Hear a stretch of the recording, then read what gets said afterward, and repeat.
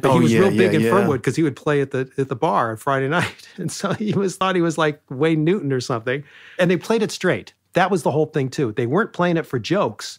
They played it as their characters. Yeah, they just made the situation so strange that it's great. Like, there's not that much that still does that sort of humor. I love that awkward, cringy, situational humor. Well, it influenced the Larry Sanders Show. Oh, for sure, yeah. Gary Shandling. I mean, it influenced a lot. You talk about even some of the late night shows like Stephen Colbert or these people, they're on late night television tonight hosts. They do a lot of farce things.